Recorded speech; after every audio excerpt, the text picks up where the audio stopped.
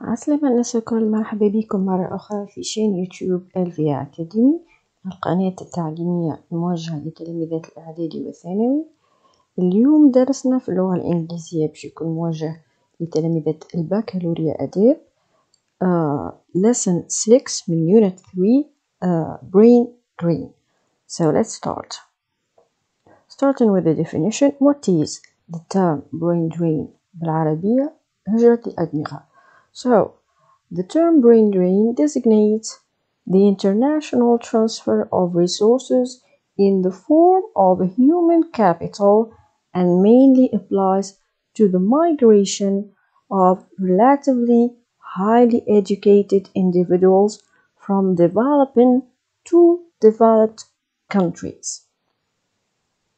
Okay, so the brain drain is the migration of educated people like scientists, doctors, maybe professors from their countries of origin, which are mainly developing country, to foreign countries which are more developed. So this is the map of African migration. So where do African inventors or scientists go? Here we have Africa. So most migrations occurs from Africa to developed countries like United States, Canada, or Europe. Also, migrants move to Japan, Australia, New Zealand. So, to better understand this map, African immigrants reside mainly in the US, which means they move to the US and in Europe. So this map الخريطة هذه ممكن قديمة شوية، الإحصائيات هذه تعود ل 2001-2010. So African inventors presented 1.53% of all US immigrants and 2.15% of all European immigrants. Within Europe, France hosted 37% of all African inventors residing in the continent, most likely reflecting a shared language and historical ties. After the US and Europe, other countries such as Canada, Australia, Japan, and Saudi Arabia are important destinations for African inventors. So, here the migration occur from developing countries. Here we saw the example of African migrants that move to other developed countries like the US, Canada, and Japan. So let's see some related words. Here we have the verbs to migrate, emigrate, and immigrate. So let's listen again. Migrate, to emigrate, and to immigrate. So the derivation here from verb to noun: immigration, migration, and emigration. Let's take each word separately. Human migration. Well, here we used a human migration because there are other migrations like animal migration. Example, birds. Birds move from countries to other countries, which is seasonal migration in order to mate. So, human migration, the movement of persons who leave their country of origin or the country of habitual residence to establish themselves either permanently or temporarily in other countries. Now, emigration. When someone leaves a country permanently and goes to live in another one. Let's see an example. Millions of Germans emigrated from Europe to America in the 19th century. Now, immigration, when someone comes to live in a different country. Example, there are strict limits on immigration. The person who immigrates is an immigrant. Okay, so another vocabulary derived from the verb to emigrate. So, to emigrate, and we have immigrant. The person who immigrates is an immigrant.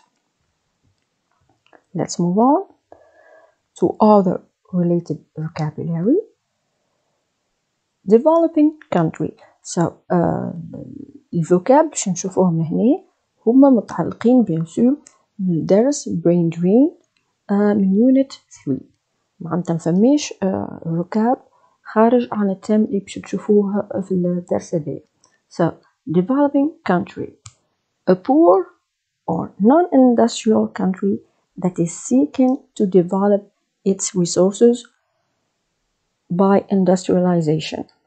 It has a relatively low standard of living, obviously, and an undeveloped industrial base, and a moderate to low human development index score.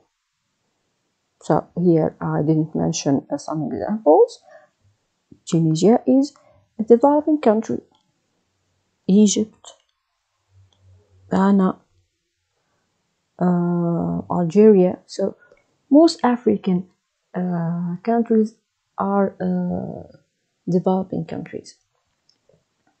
Now, developed country.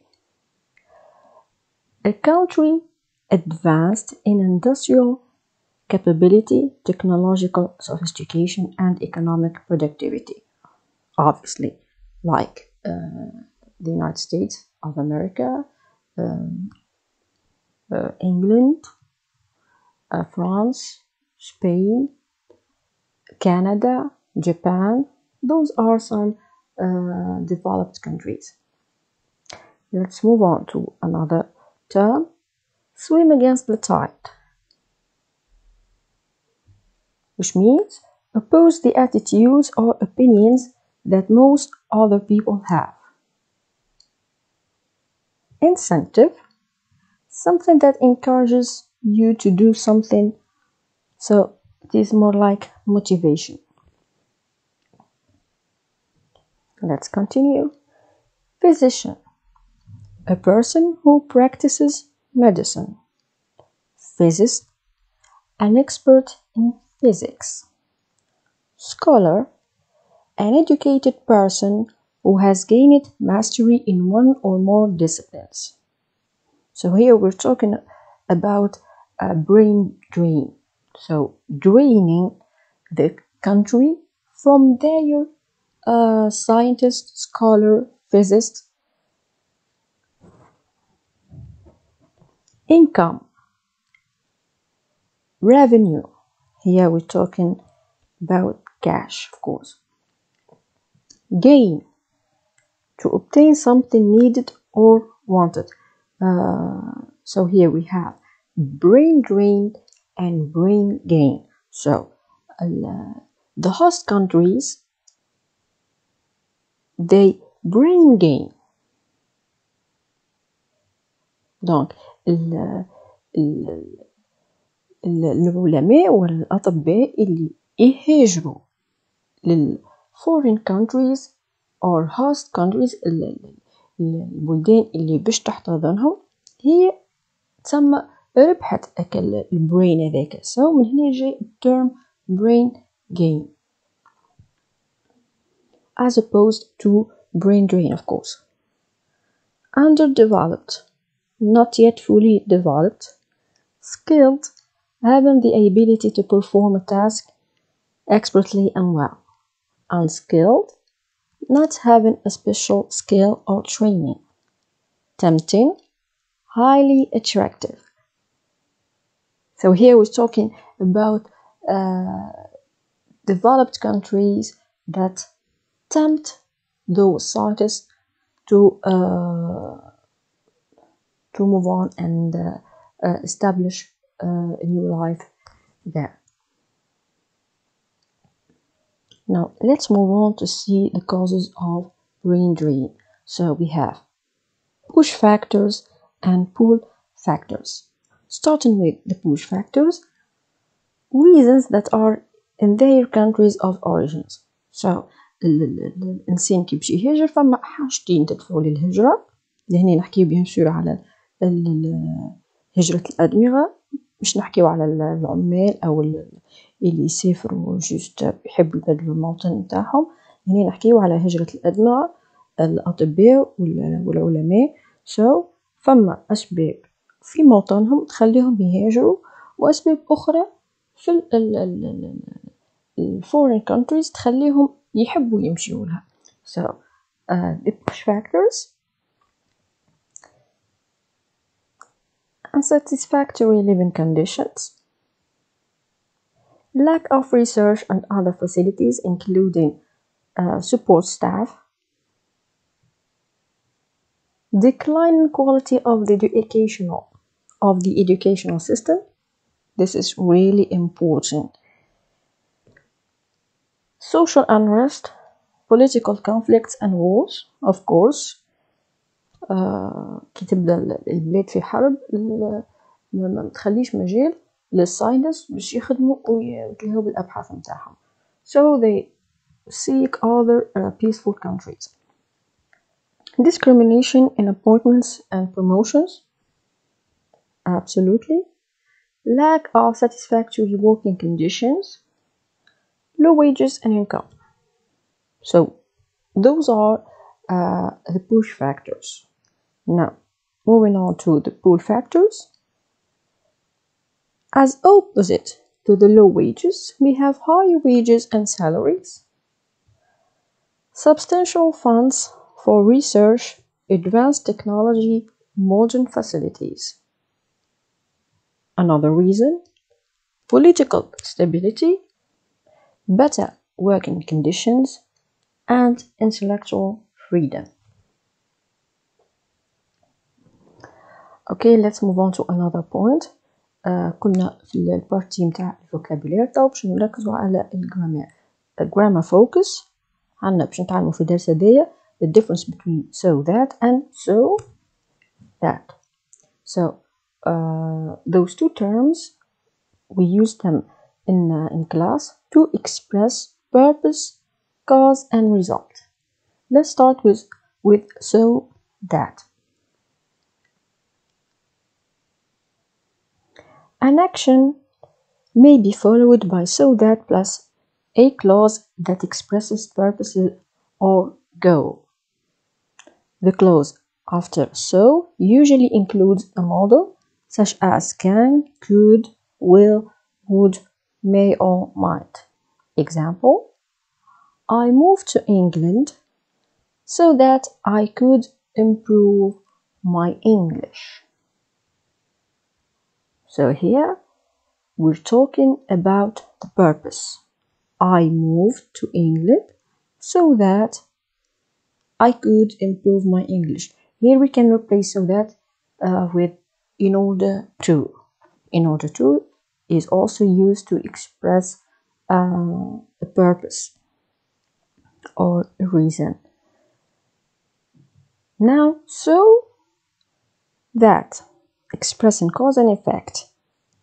So here to use so that to to express a result. Here we are using so as an intensifier. Let's see an example. It was so hot that the candles melted. So here is an intensifier intensifying the adjective hot, so hot. It was so hot that, now we see the effect or the result, that the candles melted. So that, cause and effect. This is the end of our lesson. I hope you liked it and it was clear enough. If you liked this video, don't forget to subscribe to our channel, like this video and share it with your friends. You can also visit us at our platform at www.lvaacademy.com, and see you later, guys.